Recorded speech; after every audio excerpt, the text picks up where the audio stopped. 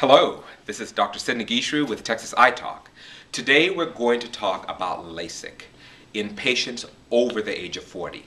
LASIK is a wonderful procedure that I have had on my own eyes and that I perform on a daily basis on patients. We use this procedure to correct nearsightedness, farsightedness, and astigmatism. In a young patient in their 20s and 30s, if we perform the LASIK procedure, we're able to correct vision for distance, near and intermediate distance with no glasses in most cases. In patients over the age of 40, an aging process called presbyopia usually starts to set in. This change occurs and it causes the lens of the eye to become a little bit more firm so that it's not able to flex to allow us to read things at a near distance. So what these patients find is that if their vision is corrected for the distance and they try to read, that objects up close become blurred and they find themselves holding objects further and further away to be able to see them. And we call this process called presbyopia.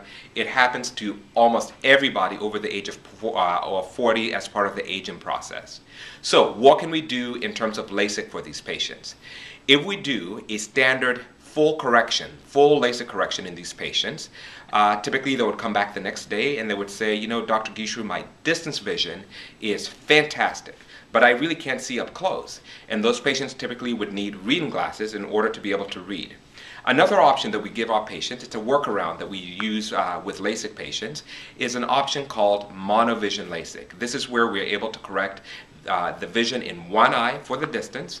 The other eye, we actually leave a little bit myopic or nearsighted so that the patients can see up close.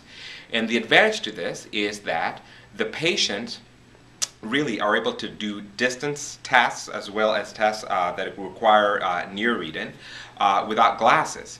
Now, monovision LASIK is not perfect. It does have a few limitations. It does compromise your night vision somewhat. It also does compromise your depth perception somewhat.